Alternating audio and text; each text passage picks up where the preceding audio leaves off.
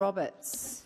Thank you, Madam Acting Deputy President. As a servant to the many different people who make up our One Queensland community, I thank Senator Fawcett for his motion, which One Nation supports. The Albanese government's decision to terminate the National Space Mission for Earth Observation, NISMO, will cost jobs in North Queensland. Abbott Point is a perfect location for a space facility. It's close to the equator and offers consistent, beautiful Queensland weather, providing for a reliable launch. A North Queensland space industry and launch facility would be able to capitalise on the Abbott Point Steel Park, already gazetted and just waiting for the iron boomerang steel mills.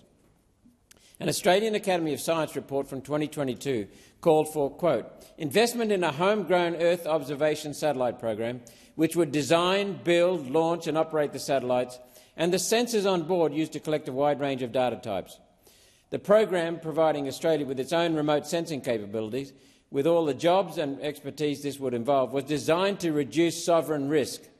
Remote sensing is the mapping of Australia from space, providing firstly an emergency capability to track bushfires, floods and the usual extreme weather events, and secondly routine commercial mapping that would have grown Australia's productive capacity. Did the Albanese government not know what remote sensing was, or the importance of having this capacity under public control rather than relying on a patchwork of private and foreign government suppliers?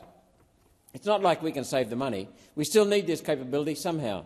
The cancellation of the NISMO follows the axing last month of the Australian Spaceports Program, which would have seen government funding assist in the establishment of launch facilities on Australian soil. The effect of this decision, taken together, is to decimate the Australian space industry at a time the industry was moving into a commercial phase. This decision is damaging regional Australia, damaging our national productive capacity, damaging our national security and reducing opportunities for career choices for our children.